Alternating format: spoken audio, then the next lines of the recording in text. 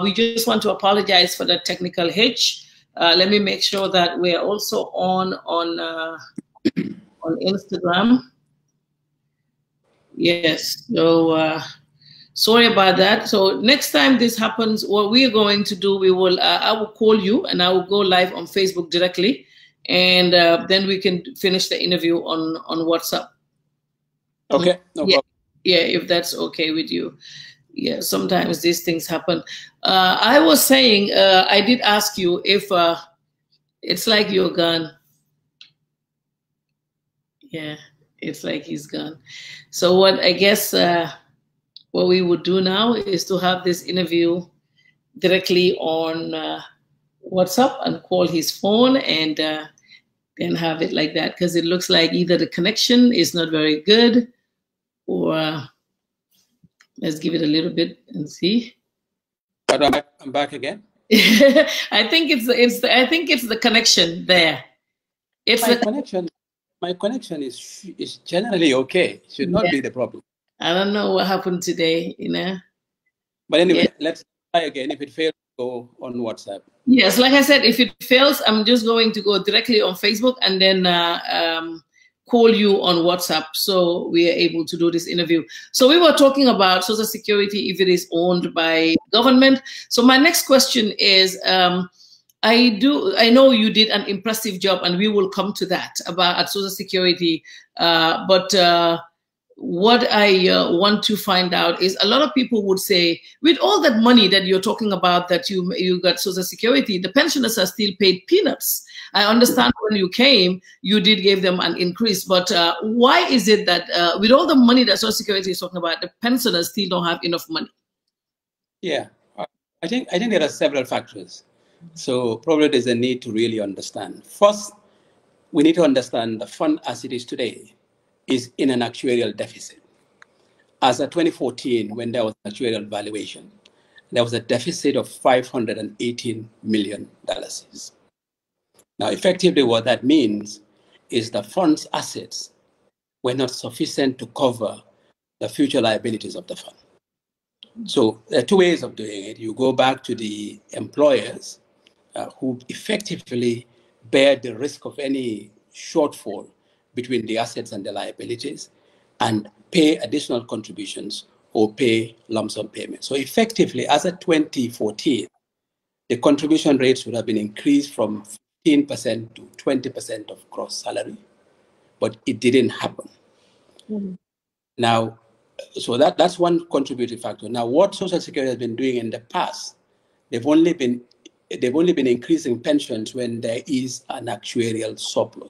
So you actually need to have the assets more than the liabilities before they give a pension increase, because if you don't, you're just only going to increase that gap between the assets and the liabilities. So that hasn't happened, and therefore there were no pension increases. So that's one factor. The other important factor is that pension is driven by your exit salary at the time of retirement. Mm-hmm. That is your pension. So if you actually exit an employment with a low salary, your pension is likely to start off a low base. You may then increase the factors of increment every year if there is. So those two factors actually influence your level of pension and how often that pension increases. Now, I know just before I left, we were working to say, really, in every part of the world, pensions are indexed. So you really try to cover the depreciation that arises as a result of inflation. So you kind of index it. That's one way of doing it. But it's something you have to be really very careful how you manage pension increases, because you don't want to get to a situation where you are insolvent. You do not have enough money to cover your pensions. You know, so I think that fund was in a very difficult situation, and that was a reason why increments were not possible. And that's just for the pension fund. You then have the provident fund, which equally as the pension, they were not getting any increases in interest. In fact, I believe from 2012, the rate of increase was 3%. And from there onwards, it has been dropping. And from 2017, it was 0%, 2018, 0%. It is likely to be 0% also for the 2019 year ending. the reason for that, again, the Provident Fund has been making money in the last 2 years, and it will make money 2019. But the problem is a lot of money lent to central government or to the other SOEs up to the tune of somewhere around 1.6 billion. These were the executive directives on the JAME. Now, the likelihood of collecting that money is kind of, there were no movement, no traction on this thing. So the auditors had to insist to do a provision on those things. So when you did that provision in 2016, that particular fund reflected a loss of somewhere in the tune of close to 2 billion because of those. Now, with that kind of loss brought forward, you cannot pay any interest until you clear out that deficit, or government and or parastatals pay back the money. But there are instances when it is said that, for I think even before the Ramadan, it happened when they said the pensioners went to Social Security and they could not be paid. So what causes situations like that, where the old pensioners will have to go all the way to Banjul and only to be asked to turn around that their money is not ready? No. I mean, if that happens, it will purely be an operational thing. Because Social Security, as of now, is probably one of the most liquid institutions in this country. I mean, the Social Security has in deposit, even as of now, in excess of 2 billion. So liquidity is not a problem. What happened around Ramadan, and is really being conscious of COVID-19 and trying to avoid movement of pensioners from their respective residences to Banjul. So we kind of partnered with Yona to allow pensioners to collect their pension from the nearest locations to them. So that kind of reduces their movement. But when you have change, that was the first time this happened. And we were on the papers, on the radios, and also even on telephone call with pensioners and pension association to inform them of the change for that particular month. But not every member was aware of the change on time. So some came to Banjul, but even when they came, the office tried to provide them with transportation to move them to various Yona offices so that they can collect their money. But it wasn't because of a liquidity, or it was really just logistical issues. Yeah. Well, and you just said Social Security is one of the most, is very liquid. You talked about that. But I know when you came to Social Security, there's been a lot of improvement. But people out there, critics would say, I mean, that is not your doing. They're saying that because Jammeh is not in the country again, so anybody you put as Social Security would be able to do such a great job to make sure that the institution is very liquid. So what did you do differently? Because they're making it sound like, oh, no, Jammeh is not here. Nobody's taking money from Social Security, so anybody can do this. Yeah, well, people can claim that. I'm not for a moment saying somebody else could not have done what we did. But let me explain the Jammeh effect. The Jammeh effect stopped affecting Social Security since 2012 or 2013. You said it's been affecting? No, stopped affecting Social Security around 2013. Because from that point onwards, Jammeh was not taking money away from Social Security. Yes, he started taking money, I think, between 2011 up to 2013 or thereabout. But that's when it stopped. So 14, 15, 16, Jammeh did not take any money out of Social Security. The fact, if you look at 2016 and you look at 2017, so even if you go back to 2013, 14, 15, 16, and you look at the trajectory of our cost, our 2017 cost should have been, if we continued on that same trend, our 2017 cost would be somewhere around 302 million on the same trend. That's what it would be. Now, in 2017, our cost actually was somewhere around 178 million compared to the prior year when it was 271 million. So we actually break the trend and brought the cost down.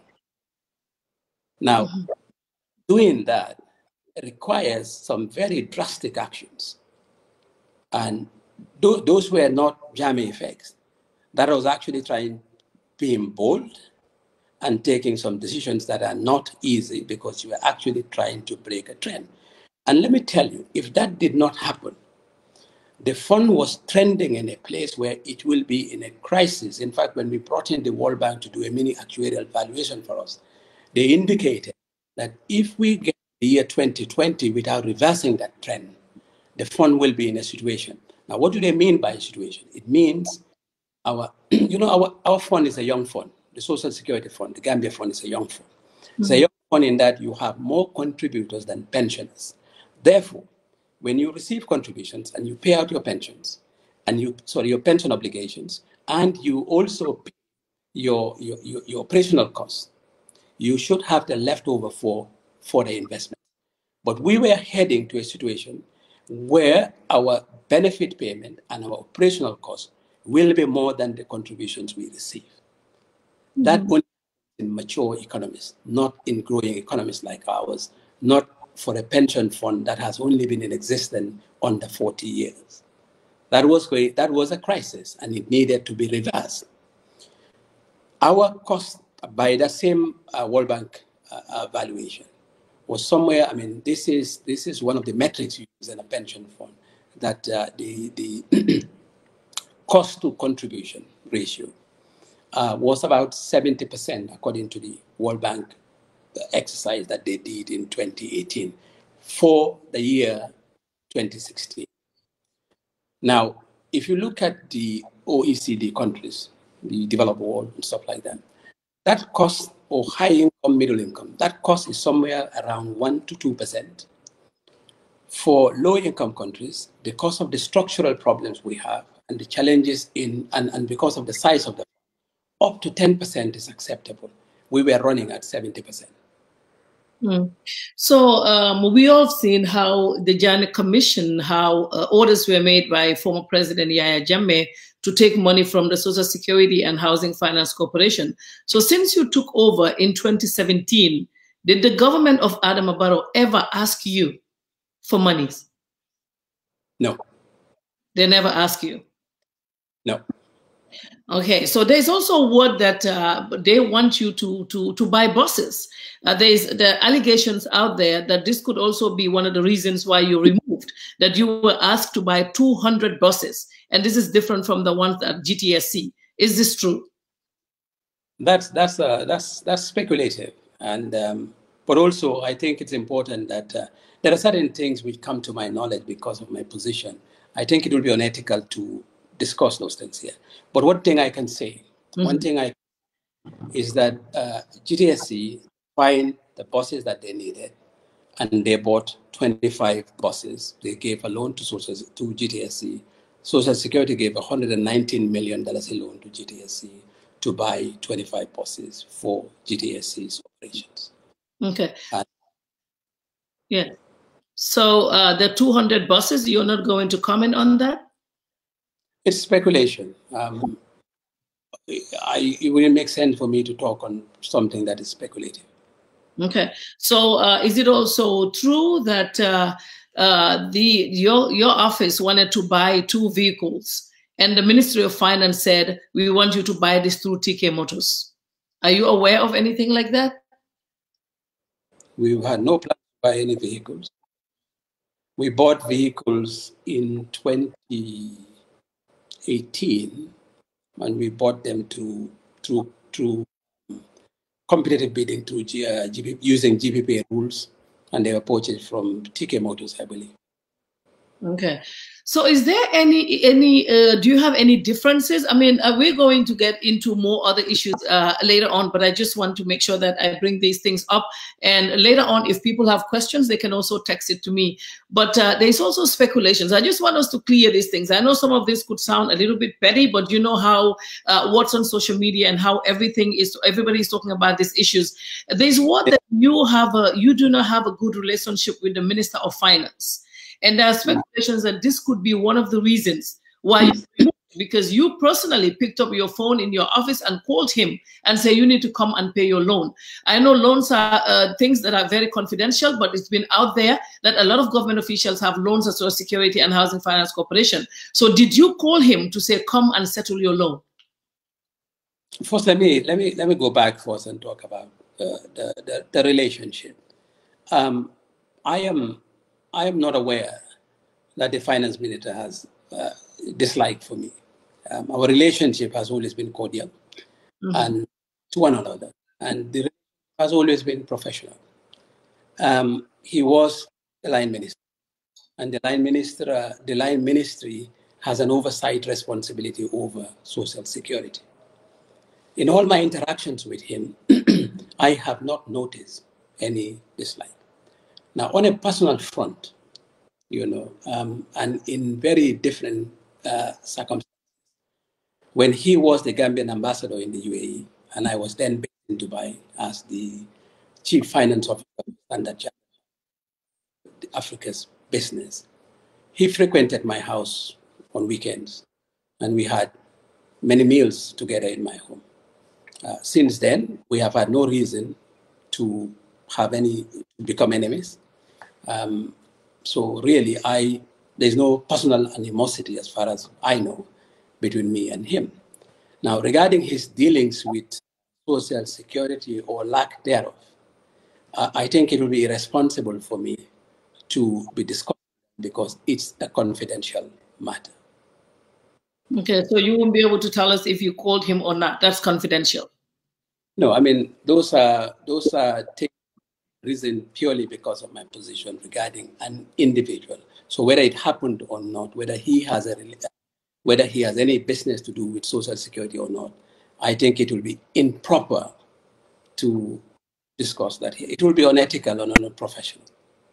Okay, that's understandable. And also your deployment to the Foreign Affairs, to the Senegal Secretariat, a lot of people, there were divided opinions about this because many people said they have no issue to deny that you did very well in your position.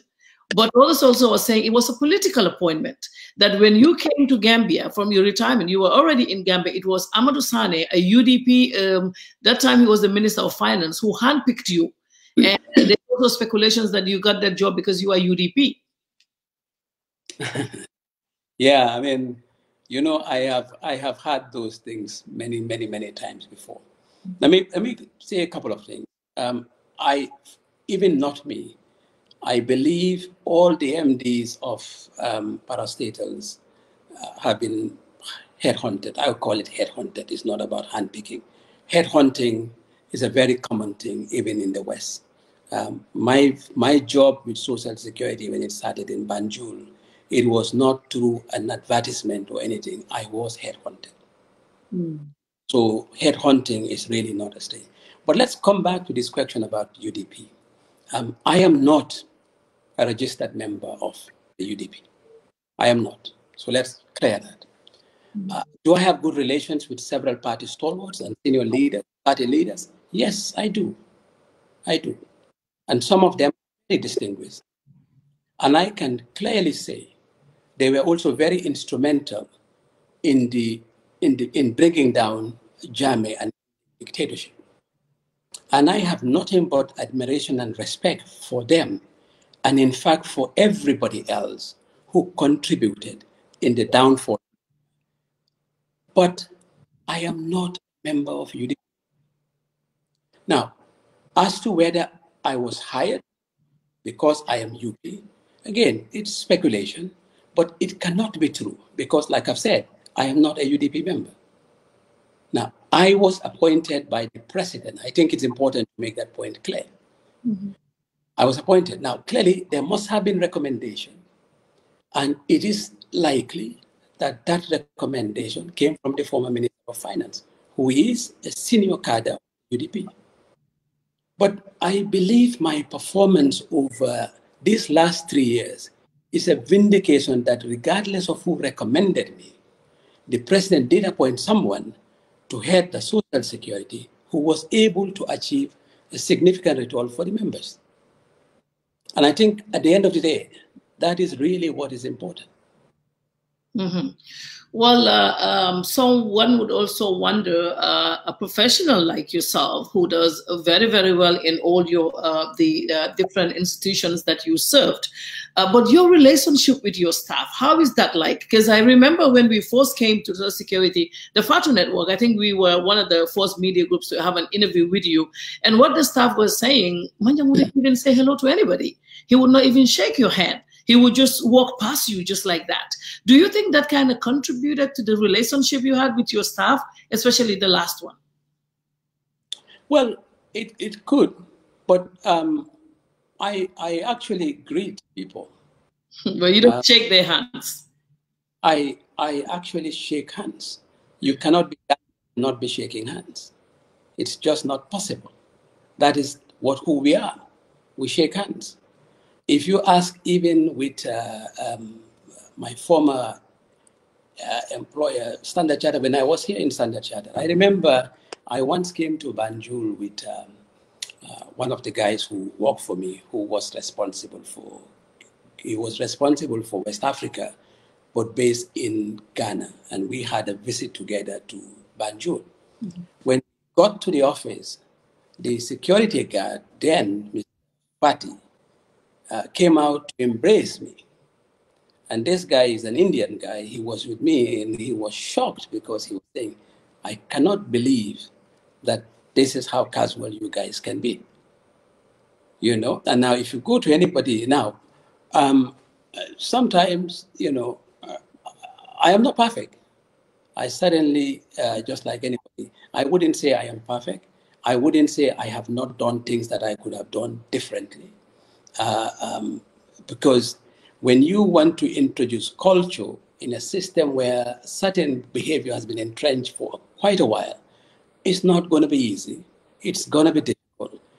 And so maybe I could have been much more sensitive to dealing with some of those things. But to say I do not greet or I do not shake hands. I mean, I know these are personal stuff because some people can be antisocial, but it's just that in our society, how it is in Gambia, because those are some of the stuff that the staff said, you know, are issues that they have with you. They did mention that you wouldn't say hello to anybody, but these are not, you know, it has nothing to do with one's performance. But there are also speculations, I don't know if that's what you would call it, that you will go into the office and you will find this juju, safolo, tere, and all of that in your office. Did that ever happen? There was a time I heard you had to walk all the way to Albert Market to buy new shoes. No, I did not walk to Albert Market. Somebody bought shoes for me. It was a slipper. So what happened to your shoes? Well, I went to pray. One pair went missing. So, but next day I went continue praying. So you went to pray at is it the mosque at the office? Yeah.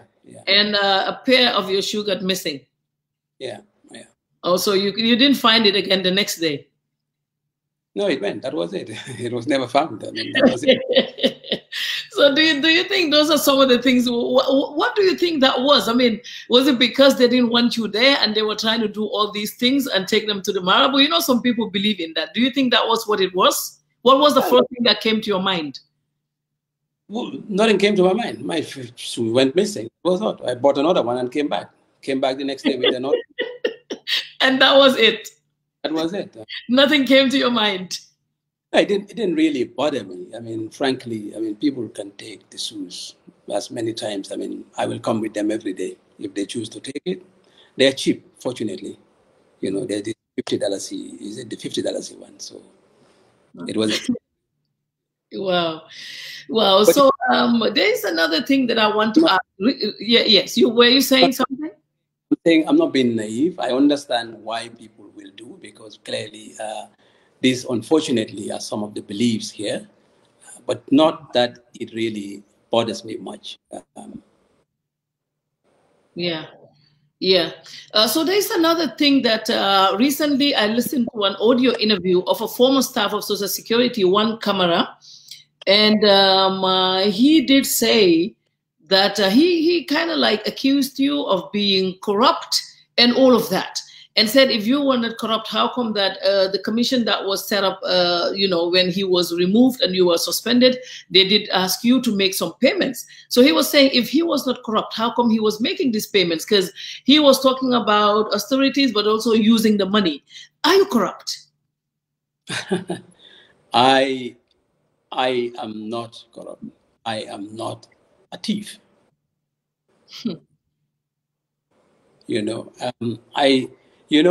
I have been in Social Security for 3 years. Mm-hmm. A lot of things happen. I think all these things that people reference, the allegation they keep making, is that I took a trip to Freetown, yeah. And there was a per diem pay about 100,000 plus, and that is what is referenced as corruption. Now, the reason people claim it is corruption because there is a requirement that when you are traveling, you need to get clearance from SCOT. Now, I had no intention of going to Freetown initially. I had zero intention of Freetown. But Freetown, we had a very cordial relationship with Freetown, and they were inaugurating their tribunal, and specifically invited me to go there to do two things. One, to do a speech, and of course we had a tribunal well before them, and we were going to go with the Commissioner of Labor. I clearly said I'm not going. The Commissioner of Labor applied for court clearance, and he was given a clearance. He was going on our invitation. I was in Senegal, and strangely enough, for a Senegalo-Gambian Secretariat meeting. And that is what I was doing in Senegal. And then I had a call from the PRO to say, listen, I think it is important that you attend this. So the per diem was organized and given, but clearly there was no clearance. In the regulation, there is no requirement for SCOT clearance. I know it's a practice introduced during Yahya Jammeh's time, but it's really not a requirement. But still I went. Now, the commission and everybody who is talking about is saying because I did not get the clearance, therefore it was improper for me to go. That day I could not even get my flight to Freetown, and the flight was canceled. So, but I stayed in Dakar because there was no available flight to come back. And I spent some days in Dakar, came back to Banjul, and they are saying, because you did not go to Freetown and because you did not get SCOT clearance, that money, these people are accusing me, that's what they're calling as corruption. Mm-hmm. The commission also looked at it. Again, it's the same thing. But you needed to get clearance, you did not have clearance, said fine, it's okay. We settled the money. I settled the money, 100,000. But remember, in that same period, I stayed here for about 2 months, did not go to work. Those same 2 months, my salary and the benefit that accrued to me was about 100 and something thousand, was actually even more than what this so-called per diem. And I said very clearly, because I did not work, I don't need the money. Now, if I was so desperate for 100,000, would I leave 100,000 salary plus benefit for 2 months? And all the talk about corruption is about 100,000. I mean, I'll be out of my mind. I was in Cote d'Ivoire, starting a green side business there, 3 of us, with over 6 million pounds with me. And I was managing it. There was no proper records, no documentation. I was recording it, and a dime didn't go missing. So you wouldn't take 100,000? It doesn't make. Okay. So what happened? How is it if I'm corrupt? All the people are talking about is 100,000 as a per year. I'm sure there are better ways of getting money. When you work, there were times when people will. You see, corruption is not just about taking money. Corruption is even about taking gifts that are unreasonably high. Is corruption. So you were not taking gifts as well? Absolutely not. What happened to the dinner at Coco Ocean? You said you were asked to refund that as well. Some are saying somebody misled you and say, oh, you can use this. And then you realize that that's not how it should be. No. No. Coco Ocean dinner, no, I'm not sure it was refunded. I don't think it was. I don't. Okay. Yeah, because this guy mentioned that. Okay, so that wasn't refunded. Also, there are also allegations that you have some media houses on payroll. Is that true? Just to, I mean, just to clear some of these things, and then we will come back. But these are things that I think I should ask. Sorry, media houses on payroll. Yes, because Kamara mentioned that the Modu Kamara guy, he did an interview recently, and then he did mention that you have some media houses on payroll. That is the reason why they don't talk about everything, the mismanagement and everything that's happening at Social Security. Well, then the media houses will be very unprofessional and unethical. If we are paying them to be quiet, then frankly, then they are not worth their salt. Yeah, I think about that too. So the President Barrow, what is your relationship with him? Have you been meeting him, talking to him about what you're doing? I mean, professional relationship. Do you have any with him? Well, my reporting relationship is through the ministry. The ministry is the line manager. Sorry, is the ministry has responsibility for managing Social Security, not the president. So you were dealing more with the Social Security, with the Ministry of Finance more. Yeah. But like I said from the beginning, Social Security is very different from other parastatals in that it's a custodian of funds for the membership. Government relationships should really be more regulatory. I mean, that is what it should really be. And the way the governance structures are in place, your primary point is the board of directors. Mm-hmm. Okay. Well, it's very good that we're talking about some of these allegations so that, it will be clear on the minds of those who have doubts.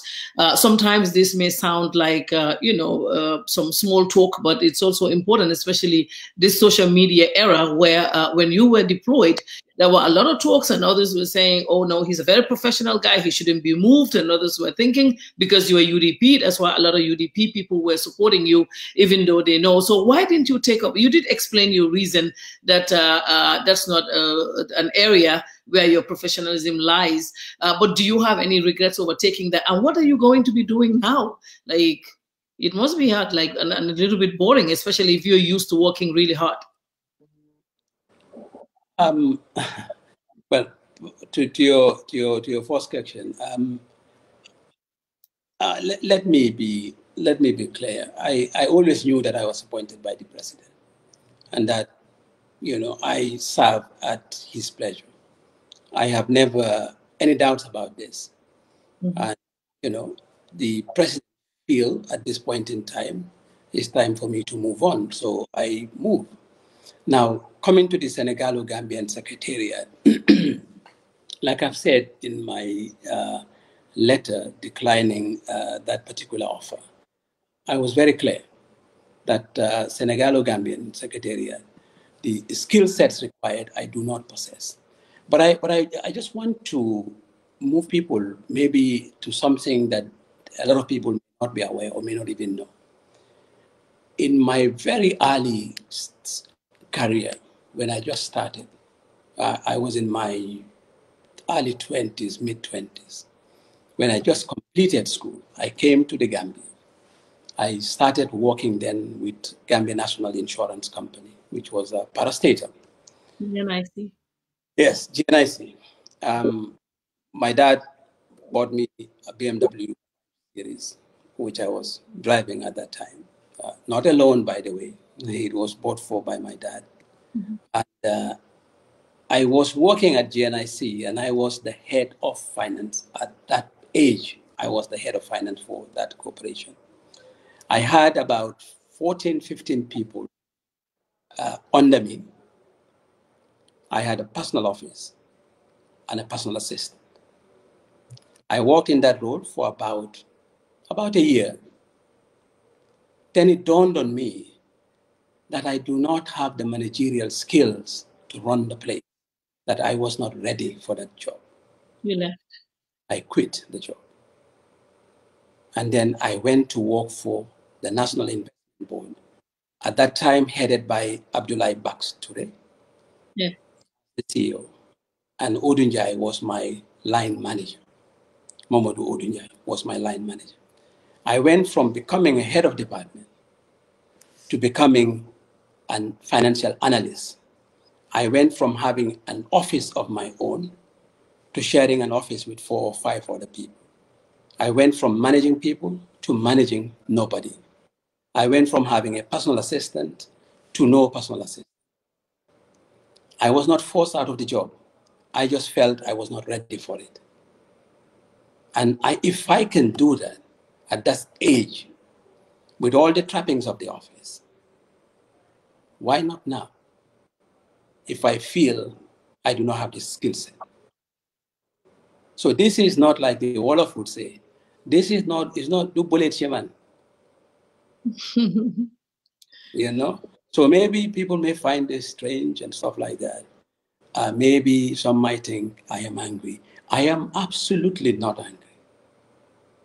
You know, when I went to this job, I went in because I thought I could give something back. You know, when I came here, I was quite comfortable. I could stay that way, but that would not make sense. So when I'm called to serve, I went to serve. When I'm told you are no longer required in this role, I take it in good faith. But I'm not going to a job that I feel I'm competent in skills. You know, when I sat here when I was on leave, I felt 2 months I did not work for, it would be immoral for me to take the pay. If I go to Senegal or Gambian Secretariat and be paid salary, I would not be, I will feel it is money that I have not earned and morally wrong to take. Mm-hmm. Yeah. And that would take me to the question of you and the top management declaring your assets when you took over in 2017. Did that happen? Yes, I did.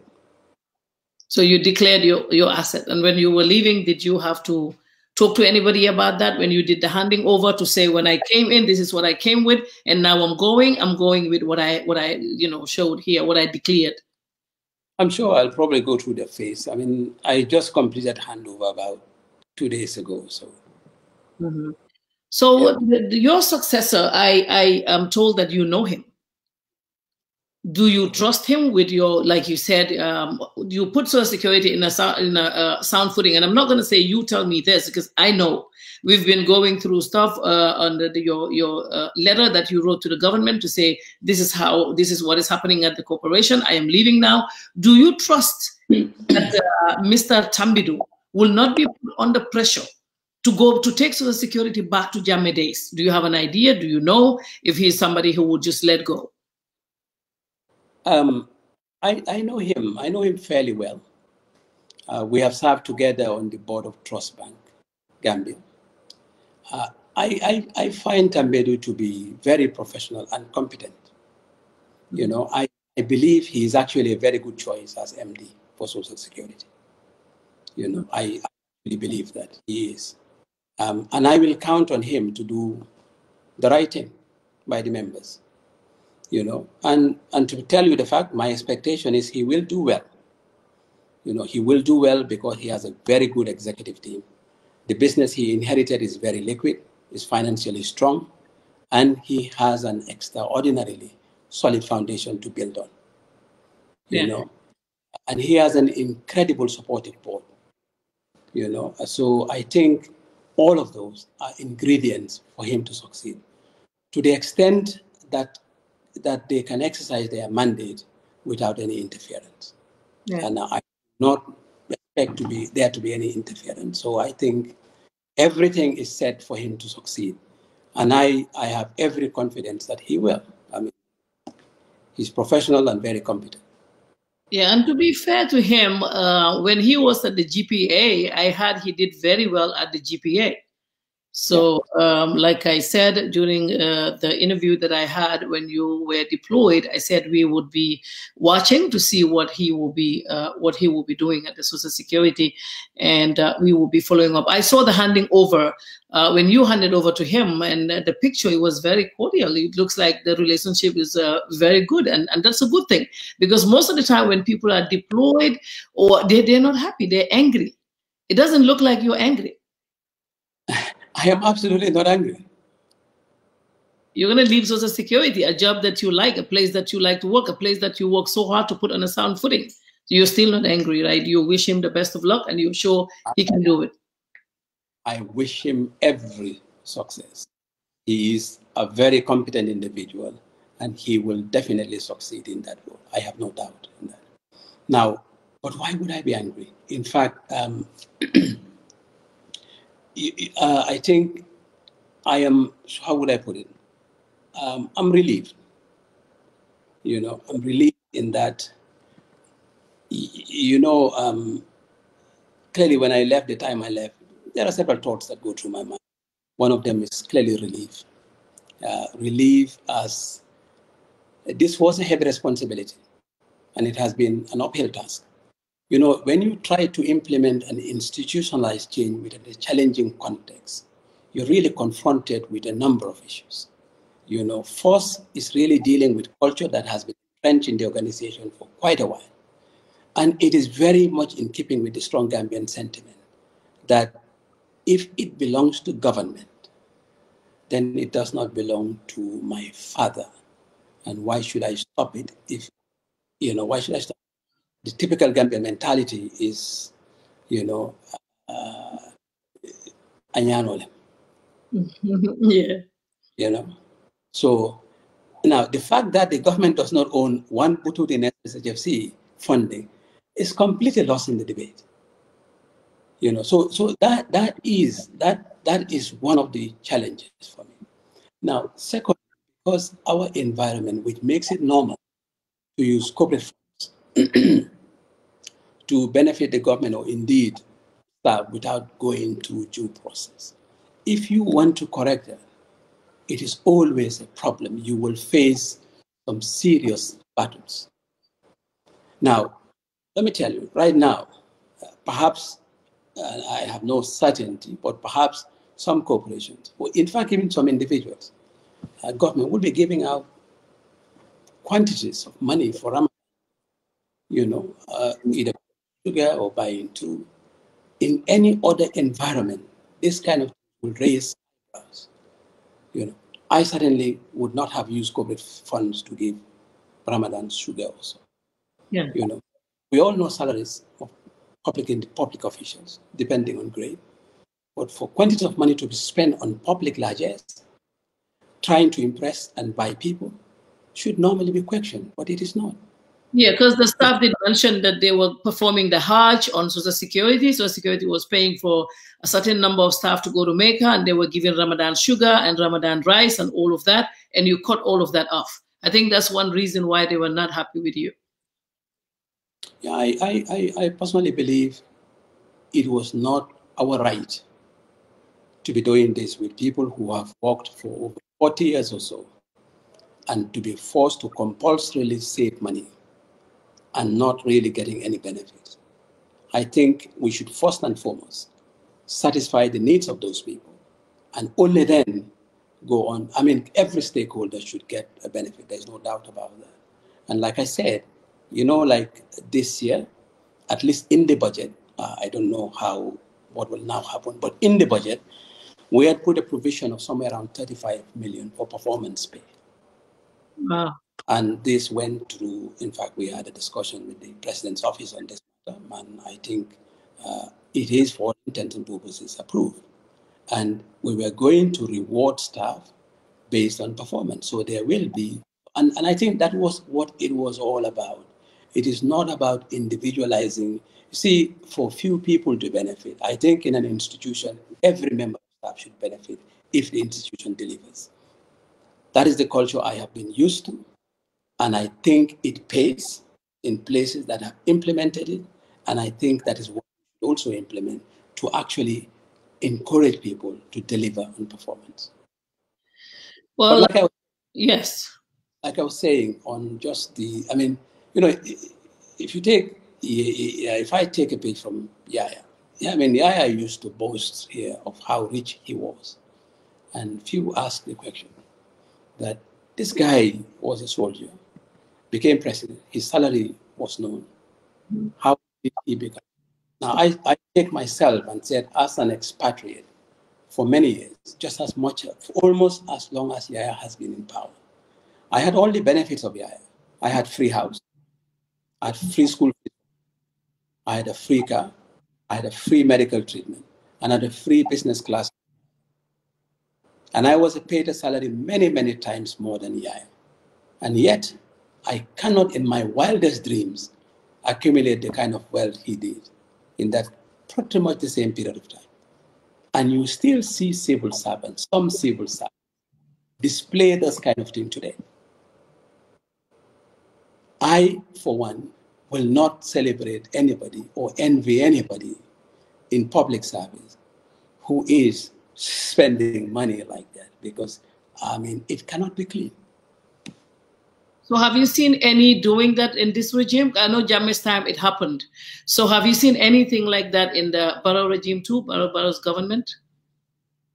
Well, I think some of these things is obvious to everybody.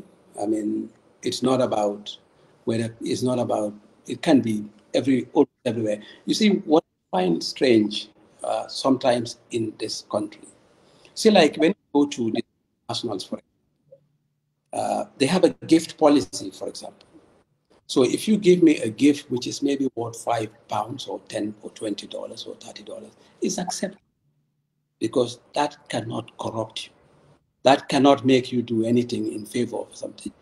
But when you are given a gift of certain value, even running into a couple of hundreds of pounds or dollars, you must declare the gift. Not only declare the gift, but you have to surrender the gift to the institution. Now here, we take that as the perks of the office. Yeah. Now, we may not be taking the money, but we refer to perks of an office. It is not, it is actually corruption. Yeah. You know, so when people do kind of things, not considered, but it is. And I think it's not only about the officer, but it's also about us as citizens. Until we get to the point of recognizing that this is not on, we will. You know, if you caught a thief who goes at night and breaks into your house and take your TV, which is probably worth maybe 50, 60,000, if he survives a beating, he's lucky. Mm-hmm. He'll be dragged to the police. He will probably go with broken hands, stuff like that. We are martyrs when it comes to that. But when it comes to the big ones, we celebrate. Yeah. Because I was going to say, when Jammeh was here, one thing was clear. I mean, a lot of people would say he's the one who would do all the corruption. A lot of other government officials, they are not, because he would say he was going to lock them up and all the kind of threats will come. But it looks like now people are not very scared about what comes, because nothing happens, nothing comes out of it. Recently at the National Assembly, I don't know if you've been watching the issue about the development, when money was moved and the National Assembly thought that that wasn't right. That before that happened, the Ministry of Finance should have informed the National Assembly, but they're saying, oh, this is how we used to do it.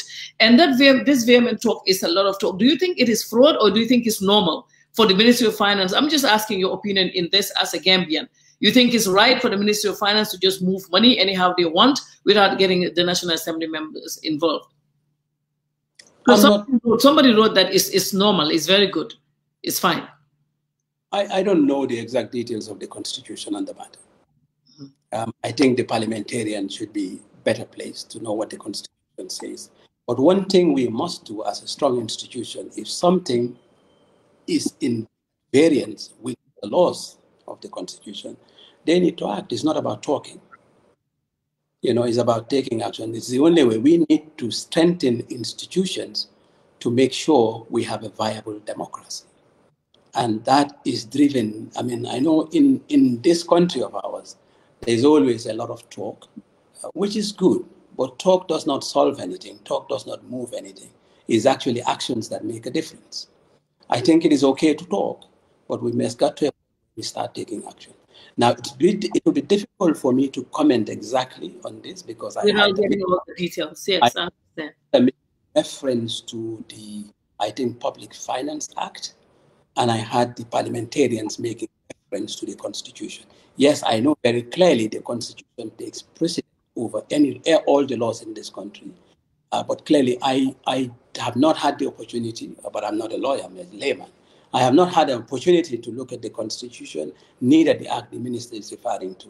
So to avoid just making a comment for the sake of a comment, all I can say is whatever it is, we need to make sure that the laws of the land are respected. And if the laws are respected, that is fine. That is what we must ensure. And if we ensure that, then we will be doing the right things. Just to remind the viewers that I am having an interview right here with Mohamadou Manjang. He was the managing director of the Social Security and Housing Finance Corporation. I know Musa Jeng is waiting to interview you. He was like, don't ask all the questions, but I can tell you he's the finance guy. So when you go to his interview, he will have all the finance questions for you. When it comes to financial discipline. Only who will be kind. You know, I mean. What was that? I only hope he will be kind with me. Yes, because he is a finance guy, so he is ready with all his questions waiting for you this weekend. But as a finance guy, how would you assess the borough administration's discipline when it comes to finance? You know, because as a Gambian as well, I'm sure you'll be paying attention to this.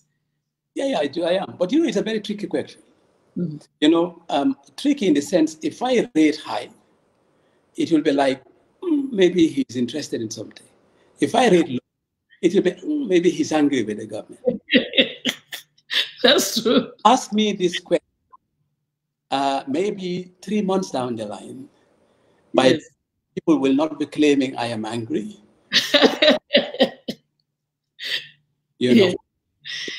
Yeah, I understand that. I understand because each time I say something that I'm not happy with, they're like, oh, because you don't have a job with the government. That's why. So I understand that how some of our people think. But let me now ask you about a sister of mine who I would not call a friend because we've been, you know, friends since 1998, I think. And that's the director of admin, I think, at Social Security, Mama Ligel. There's been a lot of talk that the reason why she got this job is because she was defending you. That this was the reason why you just took the job on a silver platter and gave it to her. Is this the case? That she didn't go through all the right, you know, the process and that she was hired on the phone? I don't have authority to hire at that level. The authority of the MD to hire is actually almost at a junior level. I believe beyond grade 5 or so, it has to go to the, that's one. Number two, during my time, I haven't really hired anybody because I thought we had enough people on the board. So I haven't hired anybody under my, that fell under my authority. Now, with regards to Mama, we actually have a board subcommittee that does interviews, on which sits the chairman of the board as the chair of that subcommittee. I am only a member of that subcommittee, and you have 2 other board directors as members of that subcommittee. That is the committee that interviewed all the applicants for the director of HR. Yeah. And is the collective scores of the members of the board that tallies to award a job to an individual. And those scores are based on various metrics, from the qualification to experience and the character of the individual. I wasn't even aware that she was supporting me over the crisis because, frankly speaking, and to be very frank with you, I wasn't really paying much mind to what was happening in those periods. Then I will go insane. Why would I be following the media? I was only focused on the job at hand. Yeah, social media it can be a big distraction. Trust me. Yeah. So did the Social Security bought her a house and also a car? I have not seen her application for house. So, and if I have not seen it, then it did not happen. Oh, yeah. So you didn't see any application for applying for a house. Now, for a car, every member of that category is entitled to a car loan. And I believe she also falls in that category. And all staff who are within that category have gotten cars. I don't think it was any special favor for her. In fact, in her case, I think she only got a car after 6 months or so. 6 months of working with Social Security. There was absolutely no special favor, either at the time of her recruitment or for any facility or benefit he got whilst in employment. So the three reasons why they said you are deployed: one, you are Mandinka; two, you are UDP; three, you have an issue with the finance minister. So you're saying no to all of that. You don't think those are? Do you think these three contributed? You know, well, sometimes we would just think about stuff and say, oh, maybe yes, maybe it could be A, B, C, and D. Do you think it's all these three, or no? You just took it in. I can tell you one thing. I was not given any reason as to why I was deployed. So anything I say will be speculation. Like I told you, I don't want to get into speculations. All I can say is I am very clear that I was appointed by the president and I serve at his pleasure. He felt it was time for me to move on. And the press release I saw is for, I guess, how was it phrased? For performance improvement or something along those lines. So if I'm to give a reason, that is the only reason I can give you. Now, coming back to the other points, I told you my relationship with the minister is very cordial. We had a relationship prior to this job, which was when we were based, or both based in the UAE, and we had a very cordial relationship. Like I said, he frequented my house many times. Now, being a Mandinka, I mean, I am not aware that that in itself is a qualification or for getting a job.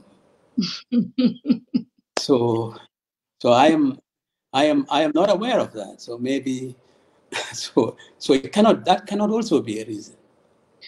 Okay, so it's not also because you are the board chairperson of the trust bank, the home finance, the Gulf Petroleum institutions, organizations that are all very liquid. You don't think it's also a way of moving you so they can have access to the funds? Trust bank is a regulated institution, and the monies they carry belongs to the depositors. It is not trust bank's money. And there are very clear regulations from central bank as to how money moves out of any bank, not just trust bank, but any bank in this country. Because if a banking system has a problem, that will be detrimental for the economy of this country. So I don't think me being chair or not makes any difference there.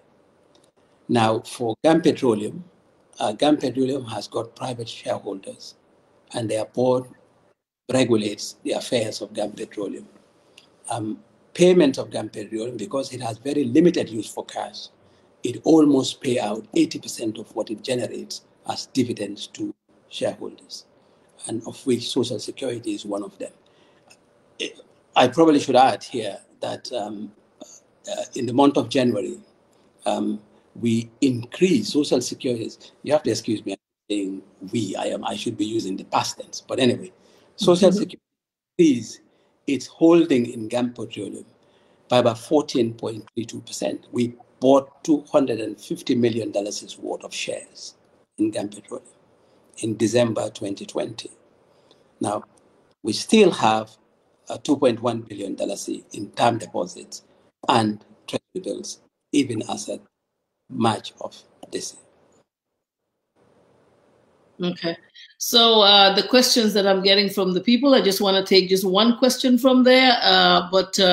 Yeah, I know the kind of issues they're raising here. You did say these loans are confidential. You don't want to talk about them, but especially when it has to do with an individual, somebody is saying that we should ask about Camara, and then he took a loan of, they said 3.1 million.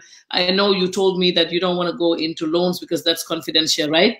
I mean, you know, it was funny because it's Mr. Camara, I know, but that doesn't make it any difference. Mm-hmm. It will be unethical for me. Wow. Yeah. So one of the viewers is also asking about. I'm just going to take a little bit few questions from them before we let you go. I know you have a whole lot of interview weekend coming up, so maybe some of the other issues will be discussed right there. Like I said, the financial part, Musa Jeng, the expert, will be waiting at For the People, by the People, where they would ask you all those questions. But somebody did mention here that I should ask you that what's next for you? What are you going to be doing next? Okay. Well, let's put it this way. For now, I'm at home, waiting to hear from the government. I was, I think, if you recall, I was removed from heading Social Security and assigned to the Gallo-Gambian Secretariat to a role that I found impossible to take up because I do not have the skills and experiences to do so. So should the government require my services in a role more aligned to my skill set, then I would be happy to take it up. But in the event that no such role is available at this time, then I shall move on and resume my happy retirement. Now, I know a lot of people have been talking to me or have been speculating, what will I do? Will I just be staying home? No. You know, I do, even when I was working for Social Security, I actually do a lot of stuff. I actually try and help assist people, particularly young entrepreneurs who are trying to build their businesses. I try to help them put structure, and I do that at pro bono. You know, so that had occupied a lot of my time when I was not working for Social Security. So I can always resume in doing that. But then I have also reflected severally since I started work at Social Security and saw firsthand the amount of damage being done by some of our civil servants and people in public office. You know, on one hand, I am comfortable and surely tempted to enjoy my retirement. And on the other hand, my conscience does not allow me to be indifferent. You know, so I hear this little voice in my head telling me, you know, you cannot be laid back. You cannot be. This is the only country. I keep telling people I do not have 2 passports. I have 1 passport. So I have nowhere else to go but the Gambia. So, you know, I will explore available opportunities to be of service. Okay. So somebody did mention that that I should ask if, for instance, the president decided that he wants you to go back to Social Security, like on Monday, like next week. Are you going to go? Again, it's a very hypothetical question. I think the guy who is in Social Security is fantastic for the job. For me, it's not about whether I go to Social Security or not go to Social Security. For me, it's delivering service to the country. Like I said, I think my conscience will not allow me to just sit by. So if there is an opportunity, what is critical for me, that opportunity must align to my skill set, must align to things that I can do. It's not getting up and going to an office for the sake of going to an office. No. I must feel that I am adding value and I am productive. And whatever that is, I am very willing to serve the Gambia. But it has to, if I don't feel like I'm giving service, like I told you, Fatu, if I can make that call 20 years ago when I'm building my career in a job that is really a dream job at the time, and I was willing to walk away from it because I felt I did not have the competence, I don't see what will stop me making that call again today. And do you have a political ambition? Do you want to be president of Gambia someday? That's a big one. I know people have said that, but my thoughts on service had never ventured so far. Should Gambian people want this service from me, it will be the most difficult decision for me to make personally. And why? Why? Because I don't think that presidents in Africa are inherently corrupt. No, that's not what I think. I don't think that. But I am aware that in a democracy, you need to do what the people want for them to vote for you.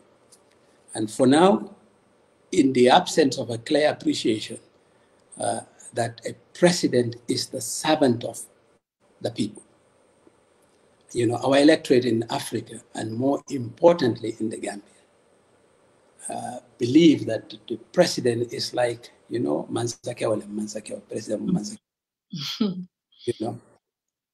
and is a king. And therefore, the wealth of the whole nation is his. He can imprison, some can even kill. And people, people believe that, say, if we take loans in the name of the Gambian people as a president, he can spend it as he wishes. This pressure is also on his cabinet and members of parliament. Therefore, I think the expectation is, in effect, for all government to collectively loot the coffers for public consumption and cheap popularity. Now, the question I'll be asking myself is, am I above that temptation? Will I be above that temptation? As president, can I handle the immense pressure from my government, ministers, or religious leaders? Remember, Yaya had support from the most unlikely of quarters, and his generosity with our money knew no bounds. I tried my best in Social Security. I see how firsthand that felt. So I'm not sure. I am not sure. I am prepared to handle such pressure. So you're not sure, but the options are open. If it comes your way and you feel you're ready at that time, you may want to do it. Is that what? Well, for me, I have to convince myself that I am prepared for this pressure. So I guess I have to be prepared for the pressure to stop corruption in the country, trying to ensure that rather than squander the money, trying to impress the populace, that I put the money into good schools, good roads, help the women of the Gambia to get maximum benefit from their NACOs, ensure that the hospitals have medicines and equipment, create job and entrepreneurship opportunities. I have to make sure that in my mind, that this is something I am willing and able to do, that I can withstand the pressure. So I guess what I'm telling you, I can, all honesty, give you an answer to that question as I sit here. You would not be able to give an answer right now.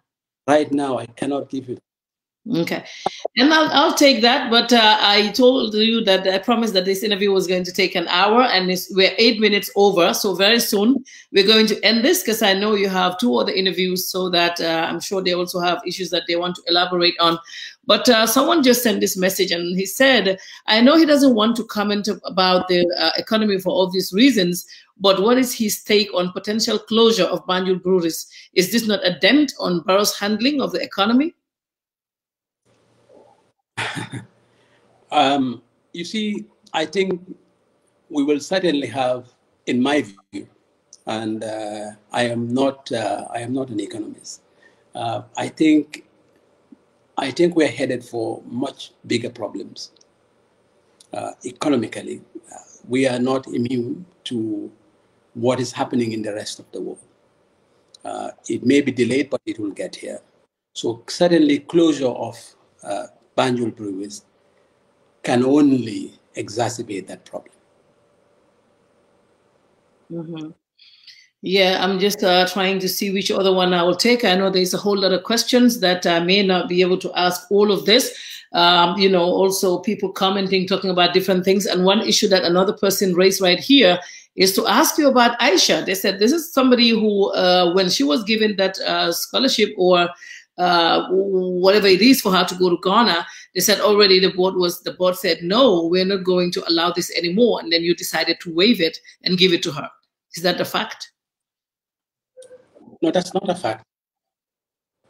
That's not, but see, let me again comment on this, and I'll take from my own personal experience. Mm-hmm. I know in our institutions, I mean, there's always reference to Aisha, but there was Aisha and there was another guy mm-hmm.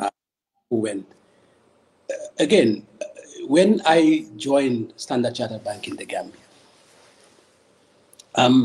they don't train people based on the number of years you have been in the bank. I know this is a culture in parastatals. It is not necessarily a good culture in my view. When I joined Standard Chartered Bank, I was among the very first people, not just Standard Chartered, but certainly Standard Chartered Group, to be put on an executive MBA program with one of the top management colleges in the UK. I was pretty new in Standard Chartered. I wasn't even more than 1.5 years in Standard Chartered. I met people who have been there much, much longer than I have. They have served the bank far more than I have. I joined along with people who were also qualified academically, but I was selected because at the time, they do this identification of potentials and they see a potential in an individual and believe you have runway. So you have potential, you have runway, and you are selected to go on a training. And that I have seen yielding significant dividend in the institutions that I've interacted across the world. Because with Standard Chartered, I had the opportunity to really travel to a number of countries in Africa, Middle East, Asia, and Europe. And I have seen this demonstrated over and over and over again, and it has yielded significant dividend. I really don't see why we cannot adopt such things of identifying people with high potential and with runway to go and really invest in them. It's an investment. Okay. So somebody wants to know if you will remain as chairman of Trust Bank.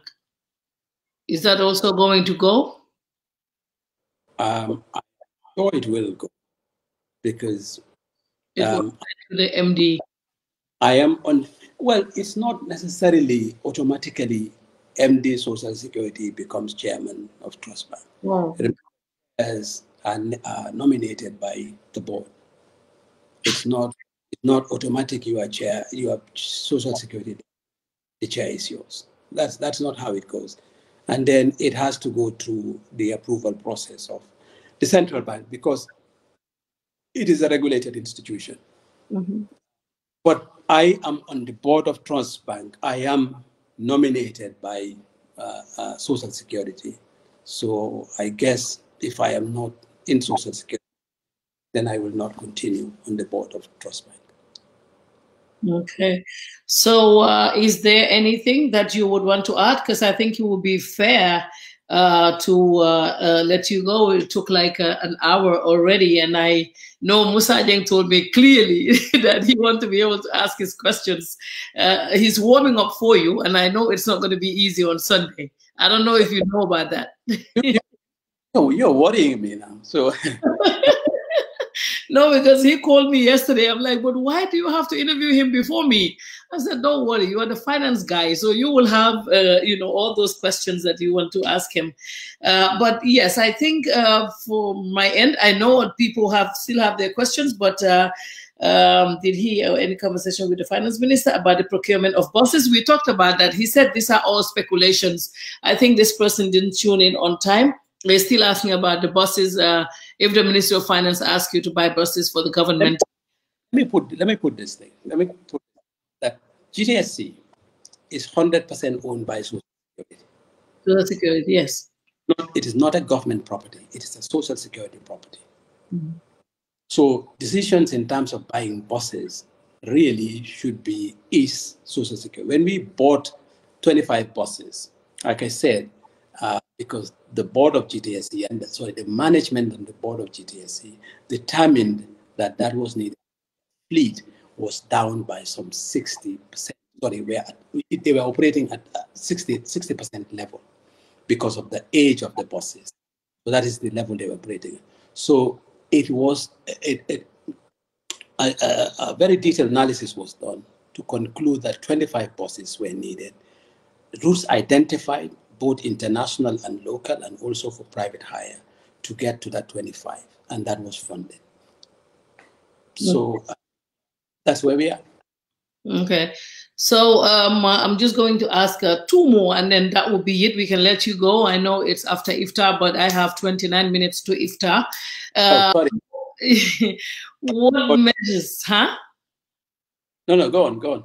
Yeah, what measures are put in place to monitor progress at Social Security? Do you know, have you put any measures in place to monitor progress? For these pensioners who are saying, oh, manjambita kande ndulla tala no sign dumbe kela nyadile.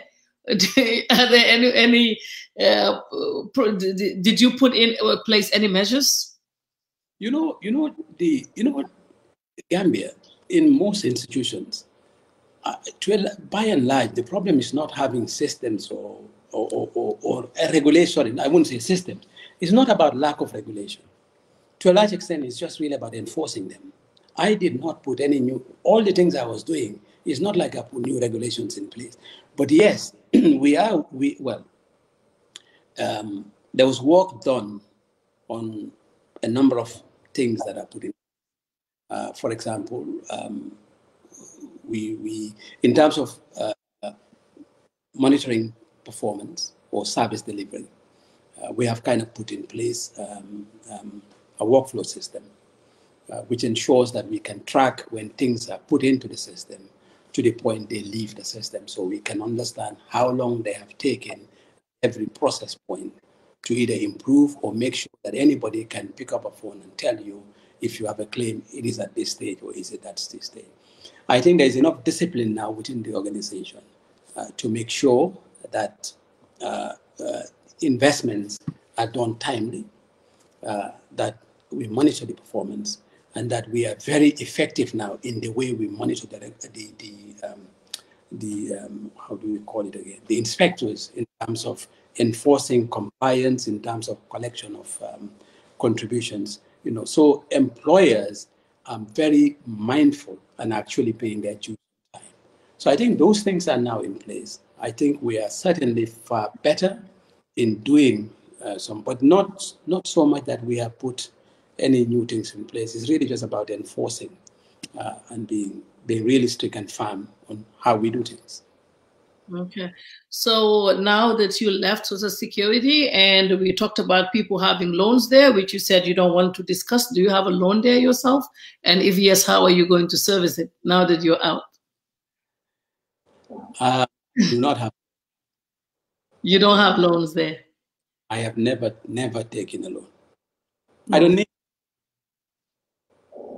Yeah, I didn't hear that part. Sorry. I said I do not need it, so I have never taken. You don't need any loans. So I guess this will be the last one. Like I said, it's about 26 minutes to iftar at my end right here in Florida. And I just want to ask, there's a lot of speculations, and I'm going to say allegations. I keep saying this, a lot of corruption allegations with the Gambia government. I mean, these are things that none of us can prove. Sometimes people would call us all kind of names and say the journalists don't investigate, but you cannot bring what you don't have evidence for. So what do you think would be the best way? For instance, if there is corruption or there is no corruption, what do you think would be the best way to get rid of corruption? Like to talk to people, what to do, like the best practice? Well, is it about lack of regulations? No, sometimes I sometimes say, why don't we use? I think we have some things in place that we can really pursue to regulate some of these things. I think it has to be collective effort. It's really not just about people perpetrating these things, but it is also about the populace. You know, it is very interesting that we celebrate crooks. That's the reality. So until we really recognize that these people, we understand the effects of corruption, the fact that we do not have medicines in the offices, the fact that we have potholes on our roads and cars are constantly in accidents, the fact that people are dying, the fact that your kids are going to school and not getting proper education is because Mr. Y is taking things that do not belong to him. And until we collectively recognize that and stop celebrating these people, it will always be a struggle. So I think that is important. So we need to be sensitizing people to understand the effects of corruption. We have to people have to stop saying that in Mandinka, Bafutwale, Manke Bafutwale. So I think then we have to put anti-corruption laws in place and make sure we have strong institutions and that people within those institutions are also strong. But we also need to make sure we are not compromising people. You cannot put me in a job and pay me $200 and expect me to police $1 million. But it's always difficult. Which comes first? Do you pay before productivity, or is it productivity before pay? Whatever it is, those two have to be in sync. Otherwise, we will forever continue with this struggle. And it is always going to be detrimental for our country. Do you own any businesses in Gambia? For instance, one that sells land to Social Security? I have seen, somebody was telling me, in fact, the owner of that particular business was telling me, apparently. So I was telling him, I said, my friend, how come I have shares in your company? I'm not aware of it. You better give me my share. Now, but let me be serious. I mean, this is a young Gambian guy who set a property business called Solid Properties. I have absolutely no stake in Solid, but I used to help them to try to put structure in place well before I even joined Social Security. Like I said, I was helping people pro bono to help them establish and set themselves, because really it is only small and medium-sized enterprises that you can really generate significant economic growth. And that is what I was doing. But, even TAF Global or Global Properties are not in the same league as Social Security. How can they compete? Social Security did not do any land projects recently in Congo simply because we do not have land. And if we want to buy land, there's so much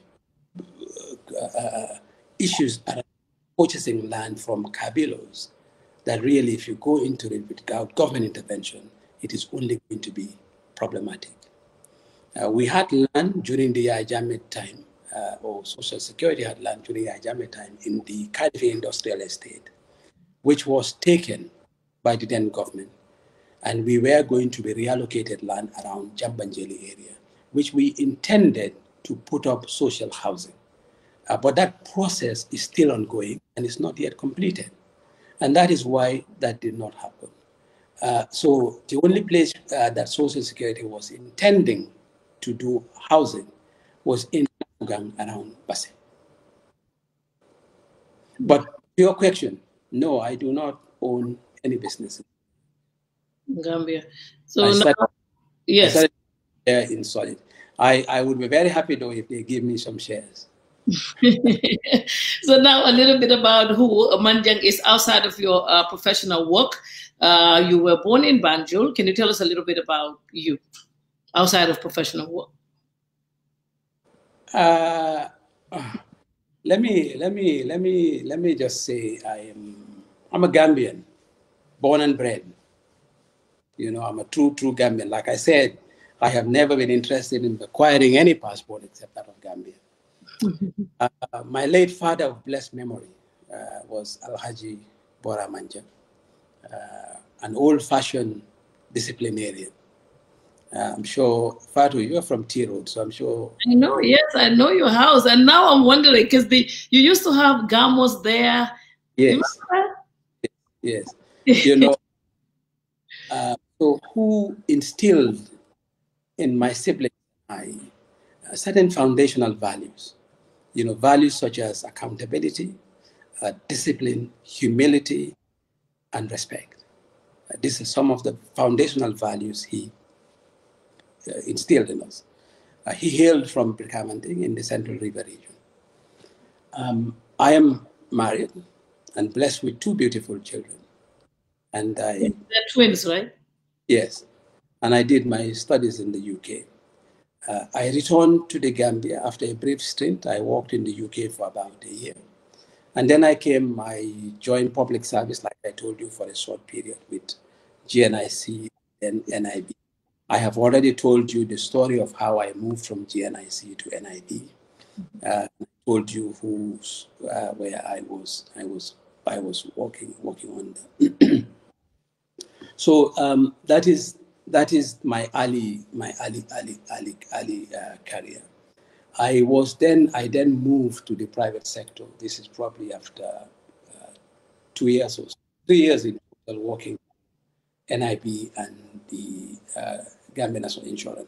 Like I said, I was probably one of the very first people headhunted in the Gambia to join Standard Chartered. I never applied for a job in Standard Chartered. I was actually headhunted by the then managing director of Standard Chartered because he was friends. I was seconded by NIB to a World Bank sponsored project to privatize GPMB, and I was seconded to work there. I went initially with Odu Njai, then Odu went back and I stayed. I stayed and worked with the World Bank team, and that World Bank team who told Standard Chartered about my performance, and then I was headhunted by Standard Chartered. In fact, at the same time, NIB promoted me to the position of financial controller. But, you know, I guess they're trying to retain me. But, you know, I don't know, for some reason I felt it's an opportunity to work in the private sector. So I went there. Now, my career in Standard Chartered Bank led me to a number of senior roles in Africa, Europe, and the Middle East.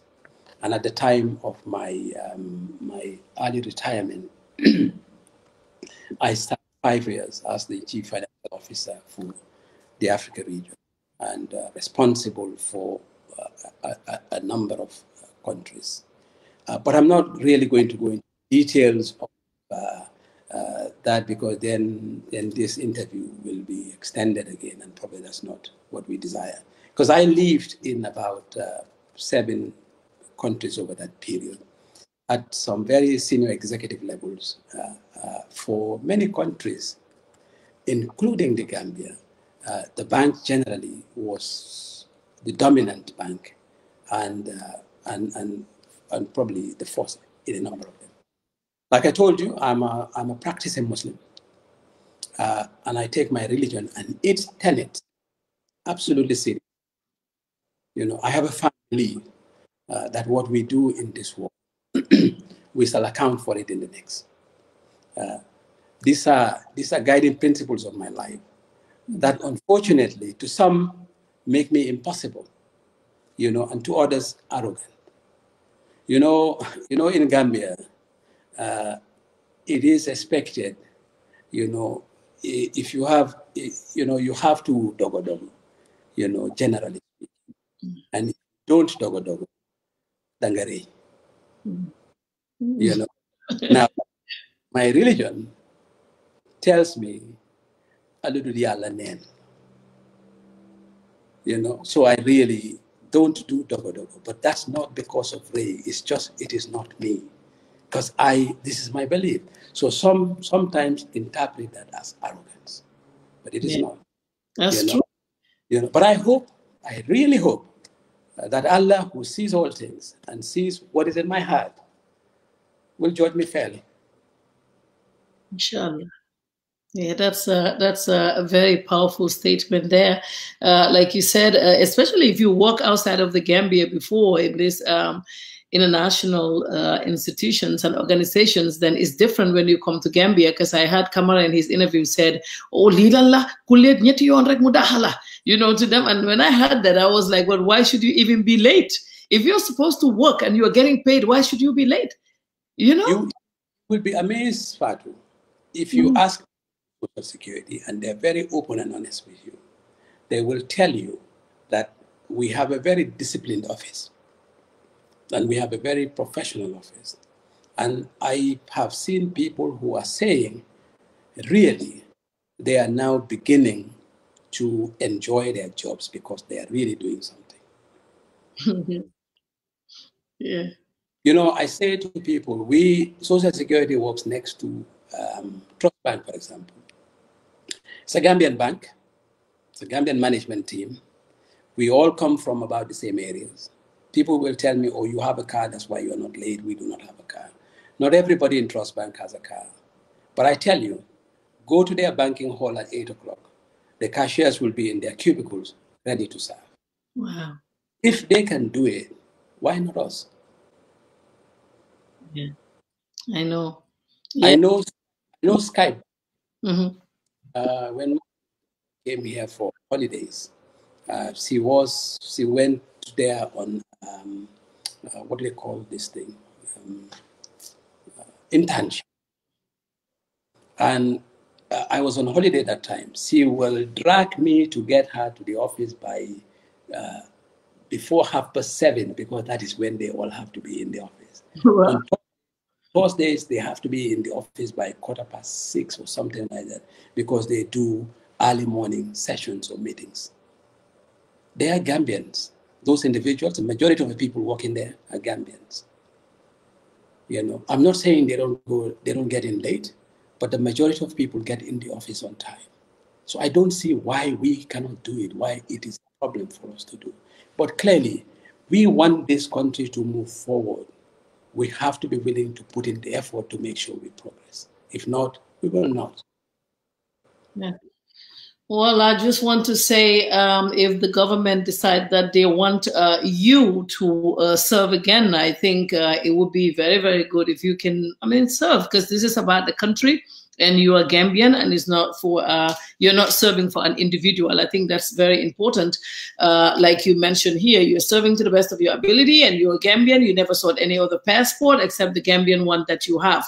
I just would like to thank you very much for taking your time to talk to us.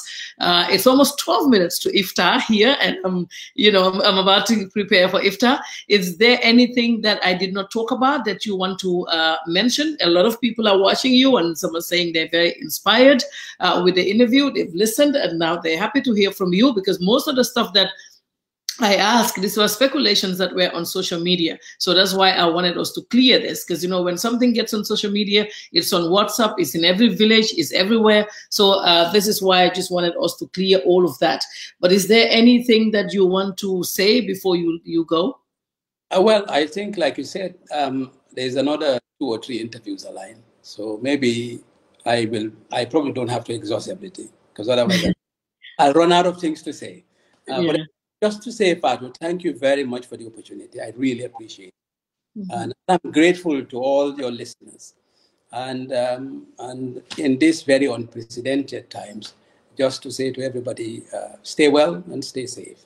Thank you. Good night.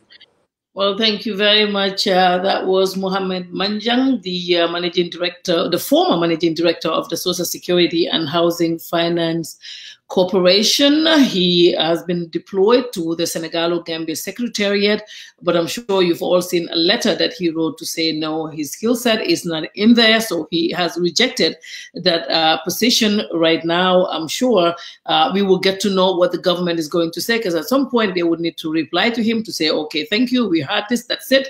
Or now we think you can serve in another place. We're just waiting to follow up on that and see what happens with that. But just to let you all know, know that he will be interviewed by Mohamadou Manjang of Membe Kering tomorrow, and also Banka Mane and Coach Pasamba Jau and Musa Jeng. That's For the People, by the People show, and that will be on Sunday. So you all can follow up on all the other interviews. Like I said, Musa Jeng is getting ready for all the questions in finance, and he will be talking to Mr. Manjang on Sunday. Thank you all very much for your time. I do appreciate this, and inshallah we'll be back on Monday. Fatu Steak as every Monday and Friday. Thank you all very much. Thank you.